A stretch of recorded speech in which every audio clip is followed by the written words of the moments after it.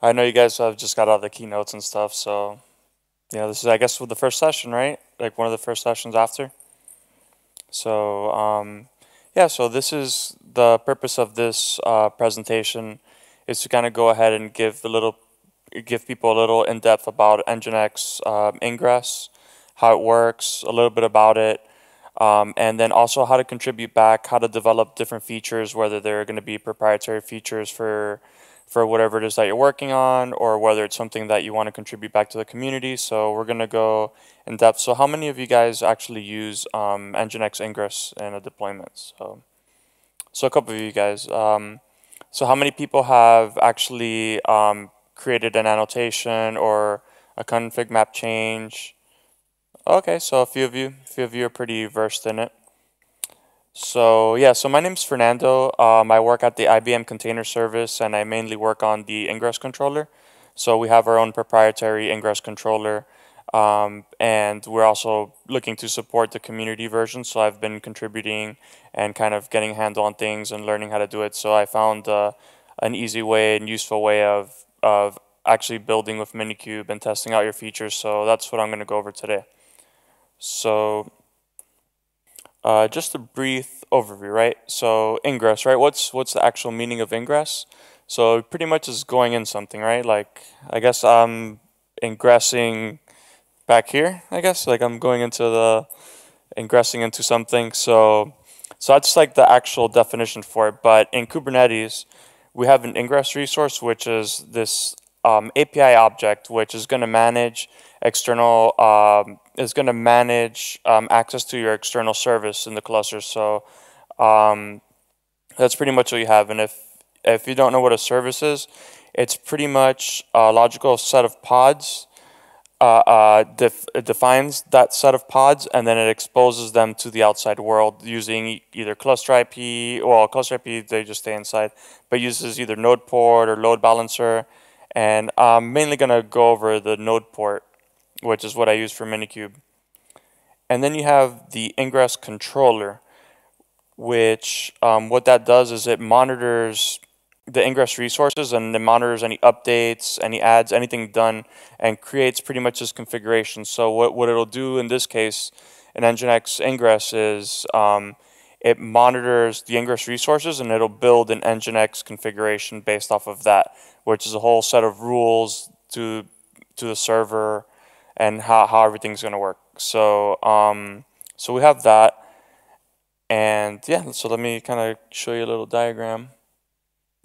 So request comes in, it'll hit the ingress resource, and usually you have paths. So like you can have /s1 will point you to service 1, /s2 will point you to service 2, and then it'll go ahead and hit the actual application on the pod. So that's a little bit of how it works. So if you see node port, right, we're gonna be using node port to expose items on Minikube. And what node port does is it exposes the service on the same port of each selected node in the cluster. So each node will technically have a node IP and a node port. So I'll show you a little bit how that works later in the demo. So okay, so I don't know, has anyone seen any confusion between what Nginx version to use? So there's two separate ones. And sometimes you see one from the actual Kubernetes community, and then there's also one from the Nginx-Inc community, right? So, which is also open source, but it's kind of different, right? Like one of them is built on the other one, and a lot of people wonder which one should I use, which one, right? So I'll go over just a couple of small differences, but they pretty much work in different ways.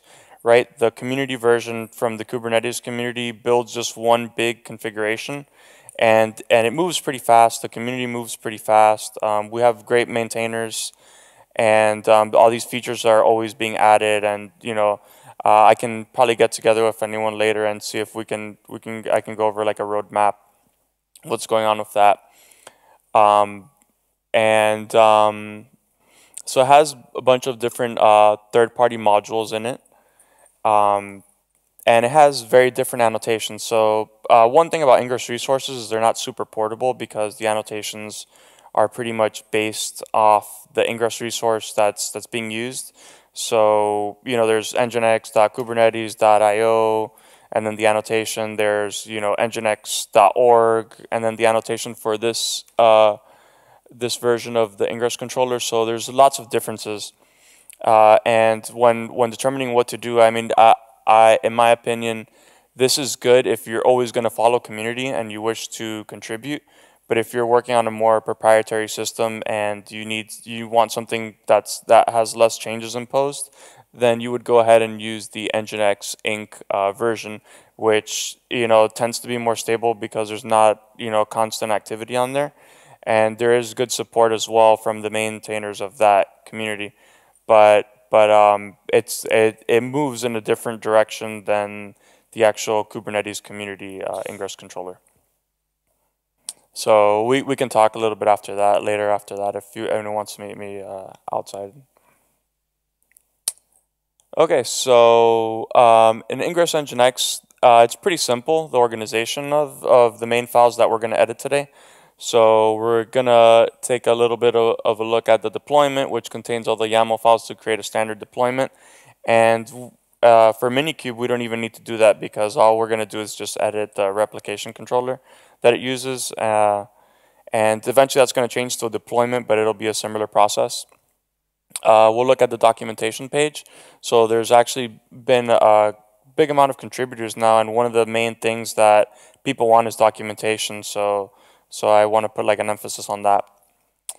And then the internal contains all the main logic, right, for the controller, where it listens, what it does, where it sends off, the request to generate the file. And it uses Go templates to, pretty much add all the different variables and things that you set up, either via annotation or via ConfigMap. And then, yeah, that's where, and the actual template is located in the root.fs directory. So I'll be going over that. And yeah, so you have your annotations, you have the configuration maps. The way that annotations work is they configure us on a specific host or specific paths.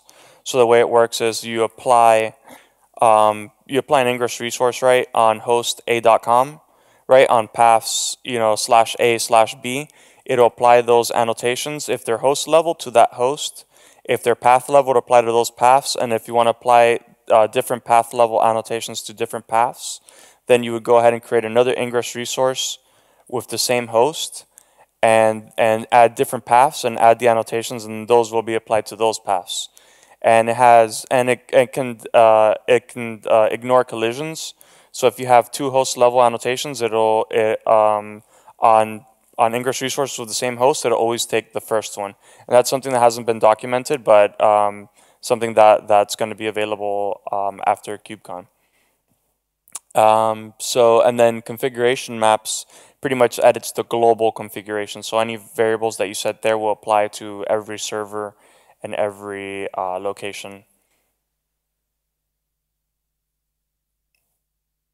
Okay, so I'm going to go ahead and show you kind of a little bit of how to do this. So let me start here.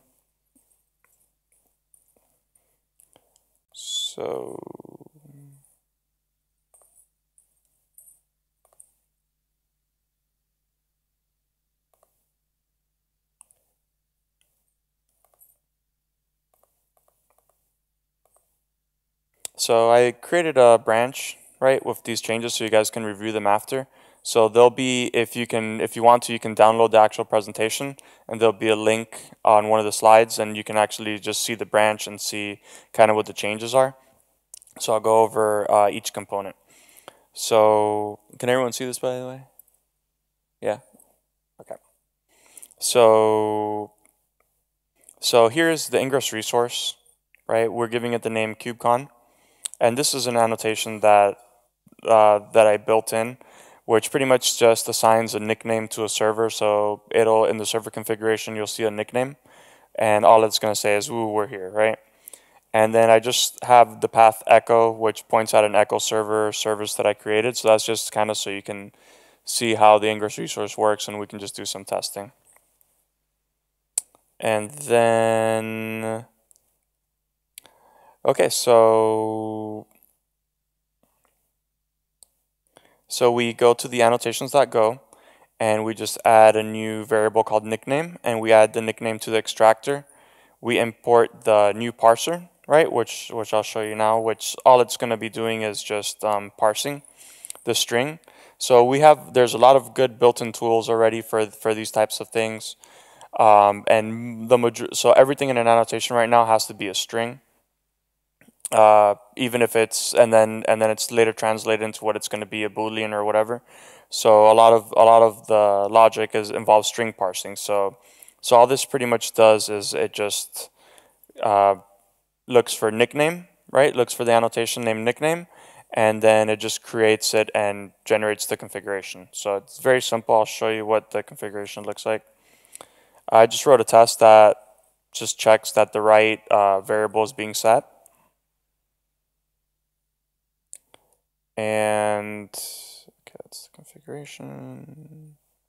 Okay, so then I added the type nickname, and if you see in the actual template, if the server contains the nickname item that's derived from the annotation, then we're just going to add a comment that says the server's nickname is server.nickname, and that's just pretty much that simple. So if anyone wants to get started, that's a very simple example just to add comments or add any type of configuration into the template. And then Nginx will go process this template, and it'll generate the Nginx.conf from that. So I've also added a configuration map change. So as you can see, it's importing it from all.config, which is where all the configuration items are stored.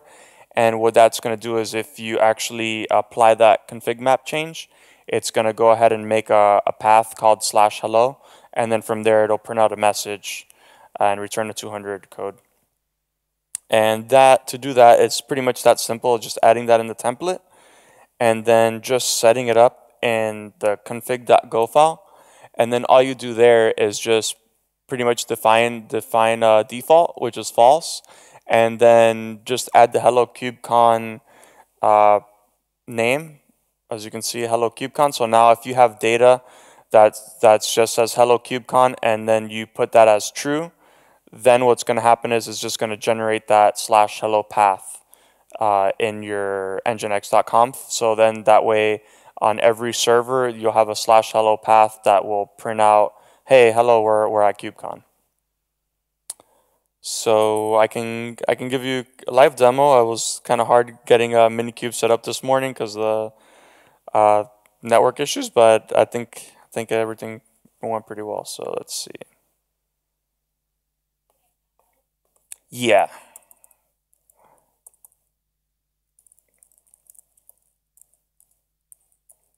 You're welcome. So I also, if you look at the link to the branch that I made, I also added a list of commands that would be pretty useful for everyone to kind of just check what's going on and see. So I'll show you a few things. So in Minikube, it takes a while to set up. So you would start Minikube, you would check the status, and then you would enable the Ingress add-on. So you can see right there at somewhere in the middle there's an Ingress enabled. So you would enable that in Minikube, would be the first thing you would do. And then you would go ahead and disable the add-on manager, so that way you can add your own image.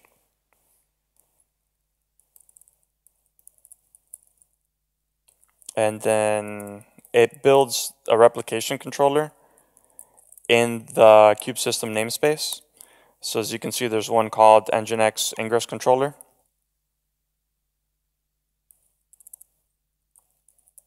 And we're going to go ahead and describe that. So you can see the image here, which is the image that I ended up building. So for the build process, it's pretty simple.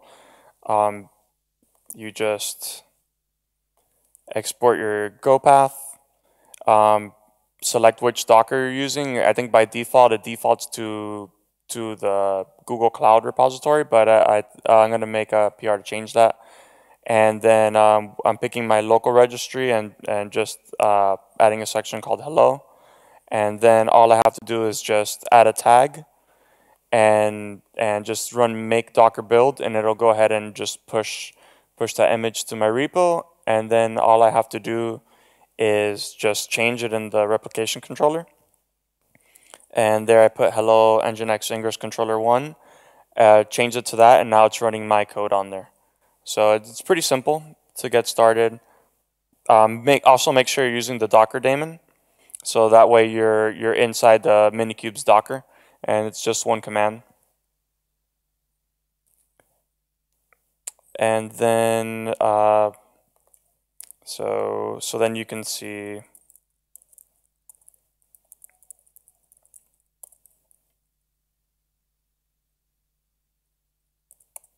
Okay, so then you can see that we have the Nginx Ingress Controller pod, and we're going to go ahead and describe that just to make sure.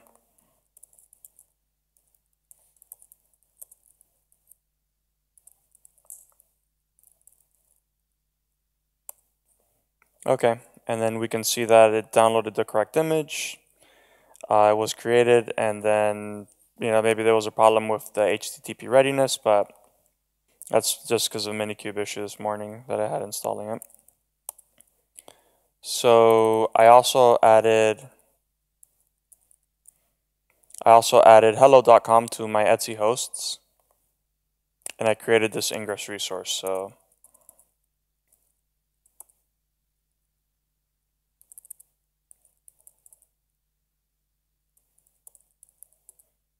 So you can see there's the path /echo. I added the actual annotation there with the /nickname and added a value to that. So what I'm going to go ahead and do is I'm going to go ahead and exec into that pod.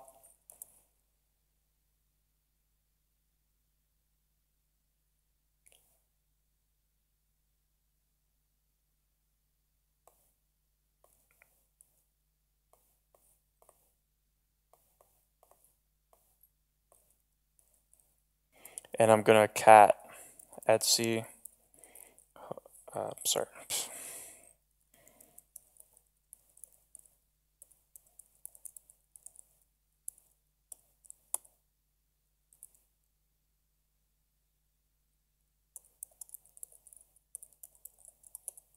Okay, so now we can see what the configuration looks like.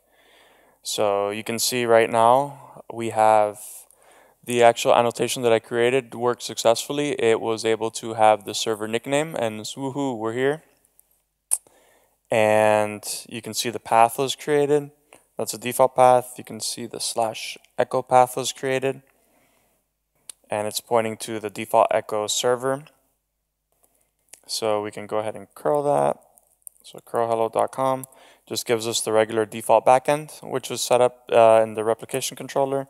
And if we do /echo, we should see the echo header service from Google. So that's pretty simple. Now let's edit the annotation just to make sure that it takes changes. So we'll edit the Ingress resource.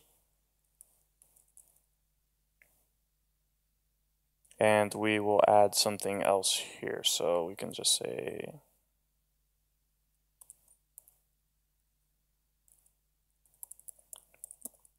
Copenhagen. And now when we look at the servers configuration file, we should see, oh, I did an update. Okay, well, it's not updating. Let's see what's going on.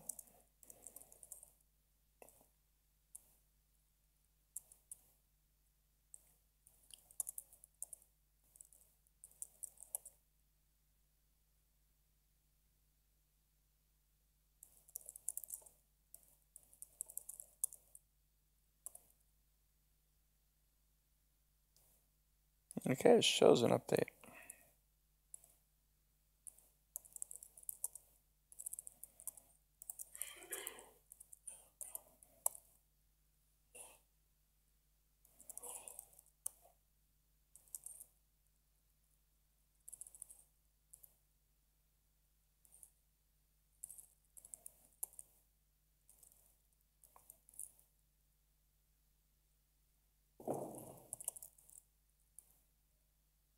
So let me just go to the Ingress resource and change that.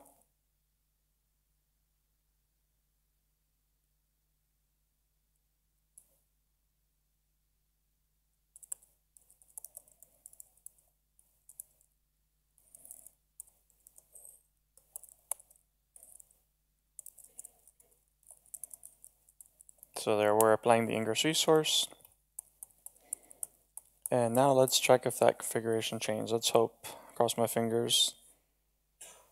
Okay, so there we go. I'm not sure what was going on, but so now you can see that the server nickname has changed to Copenhagen 2018. And then now we'll go over the configuration map.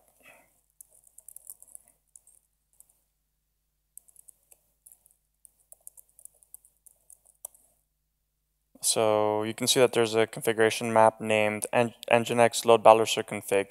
And that, if you look at the replication controller,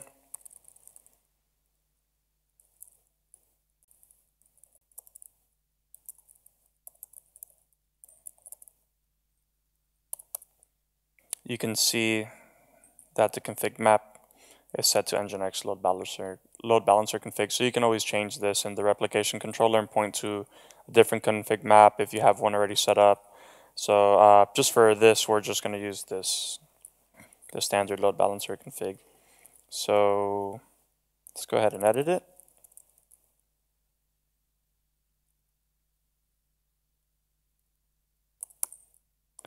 Okay, and then what we're going to do is we're going to add a data field right here. And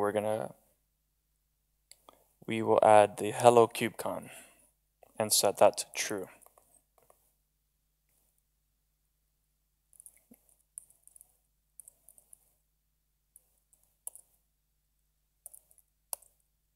Okay, so now if we look at the config map,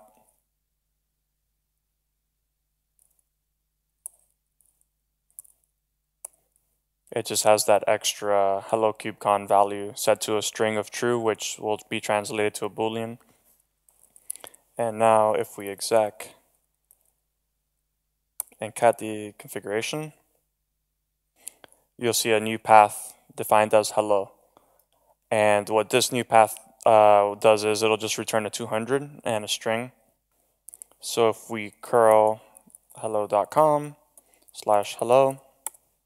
you'll get hello from KubeCon Europe. So yeah, so that seems to have worked successfully. So the demo is going pretty well. And let's see. Okay, let's go back to the presentation.